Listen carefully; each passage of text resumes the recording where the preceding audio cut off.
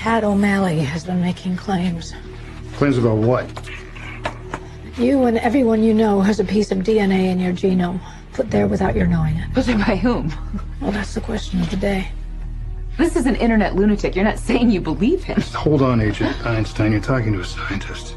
Forgive me, Assistant Director. It may sound insensitive, but the suggestion is pure science fiction. What I'm saying, Agent Einstein, is that the facts, as I understand them, cannot be discounted out of hand. No one has the right or the ability to tamper with your DNA. Unless we gave them that ability. You say they're tampering with our DNA, that they're able to shut down our immune systems by the addition of something to our DNA. Yes, but I don't know how exactly. Or how it's being triggered. I don't know that either. Or why it's happening now. What can we possibly do? We need to act quickly. You were right about that. Well, I was wrong about the science.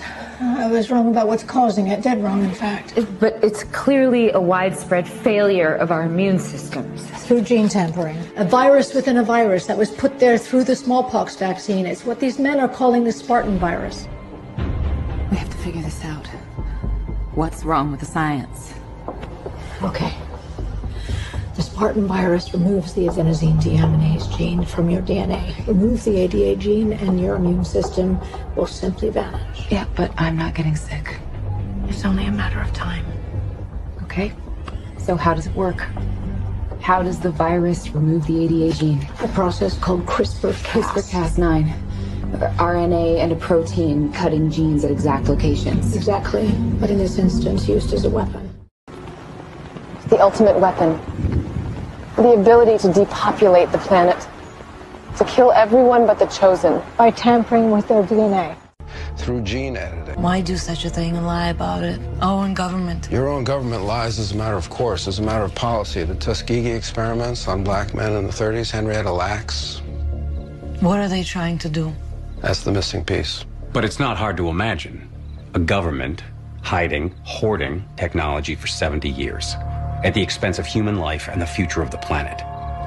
Driven not only by corporate greed, but a DARPA objective. The takeover of America. And then the world itself, by any means necessary, however violent, or cruel, or efficient. By severe drought, brought on by weather wars, conducted secretly using aerial contaminants and high-altitude electromagnetic waves. In a state of perpetual war. To create problem, reaction, solution scenarios to distract, enrage, and enslave American citizens at home.